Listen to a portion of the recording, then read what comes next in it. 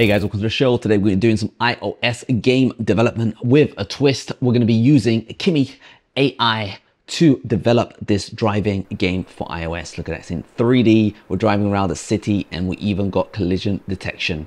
Now, developing iOS games, they're a bit tricky. They're not as easy as HTML and JavaScript and all that stuff. So we're going to be trying to no code this as hard as possible. Now, in case you don't know, Kimi, they're one of the biggest AI labs in the world. They make the largest open weights model available today, Kimi K2.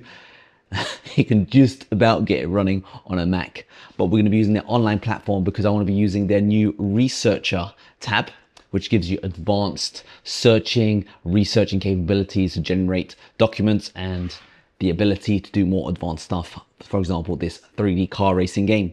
So you can use Kimi K2 just straight up out of the box, and you can just pretty much just ask it anything. So if I just jump in and I say I'd like to make a 3D car driving game for iOS using Xcode and Swift, want to use native libraries, no third-party libraries, graphics should be block-based, lighting, shading effects to make it look modern. So as you can see, the version I made has got nice lighting effects, it spins around.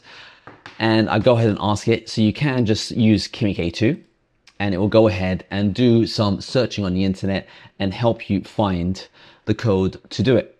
So you can see right here, it did some searching and it's got all of the references on the right for all the websites it searched. So you can go ahead and dig in, find out. And this is just the vanilla Kimi K2.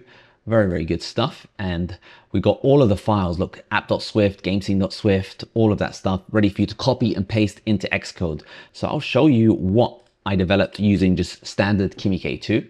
So if I go ahead and run it, it runs on the simulator, and look at this. It's got 3D blocks here. It's got some sort of control system. It's got an up and down, and it's got some sort of track. The only problem is it doesn't actually do anything. So you hit forward and back and nothing is actually happening. So it's able to do something, but it needs a little bit of more smartness to get the job done. So we're gonna switch over to the Researcher function. So the exact same prompt, except we've ticked Researcher. Gonna hit play, and it's gonna come back and ask me some basic questions about what you need to do just to get it done properly. So to provide the most accurate and helpful instructions for creating the 3D driving game, what level of detail you're aiming for. I want cubes and rectangles, but I want the 3D rendered way to look like a Lego movie. So I'll provide detailed instructions, class structures, implementation code to help you build the game from scratch. So it's going to go ahead and do its thing, and it's going to take a little while. So it's gone ahead and searched for all of these files. So with physics, web Apple developer, GitHub, it's all of these files. It's just searched for it and it's printed out all of this stuff for you to read. Now, the good thing about it is it doesn't just print out the stuff in code. It gives you an interactive report. So over here, we've got building a 3D block-based car driving game with Swift and SceneKit. So it tells you how to set up the project. So you create a new Xcode project. Maybe we'll go ahead and do this right now, actually. So you want to target the appropriate version of iOS. It's giving you some sort of class structure. So we're going to have an SceneKit node, a car root, SCN box. You don't, oh, that's pretty interesting. Look at that. You can zoom in and zoom out, fly around the flowchart.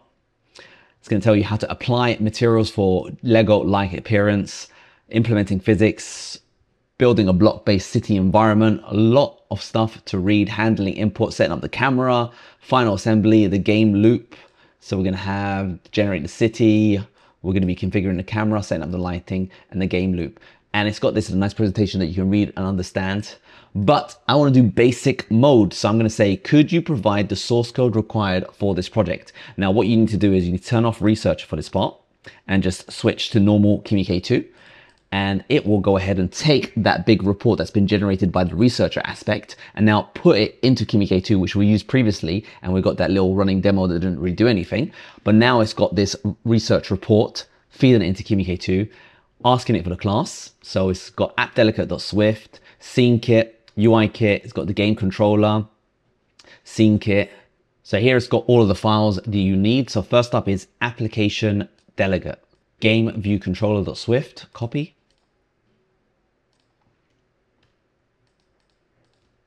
Paste that in there. City.swift.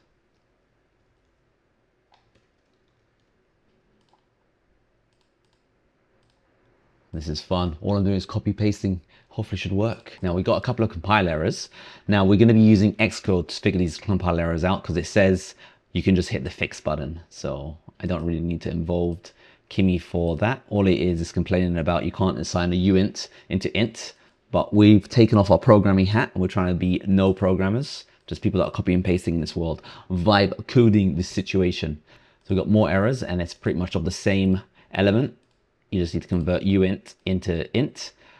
Ambiguous use of pi, so it says you can use swift float.py instead. So swift.float.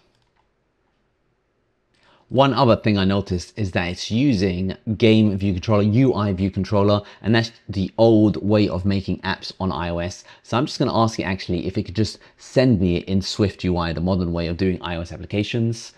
And there it is, that's the updated code. So app.swift goes in there. So instead of app delegate, it's going to be app.swift. Going to delete the storyboard files that we don't use. Delete. Game view. So I've got that final error. It says self-captured by closure before it was initialized. So we paste that in there and it's got another replacement for this file. Could not find storyboard. That's because I switched from UI view controller. So we go in here, info and main storyboard file name, delete that and run it again. And hopefully we're going to get something. Boom! Look at that. We got something on the screen. There's no controls.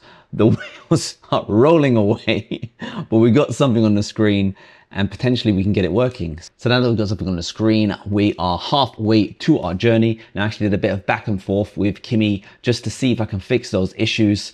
But what I ended up doing, I went ahead and started off a new research session. And what I did is I pasted in the files I had and with the bugs I was experiencing. So the car should move with the wheels. You saw that the wheels were just falling off. The camera should follow the car and the car should move forward.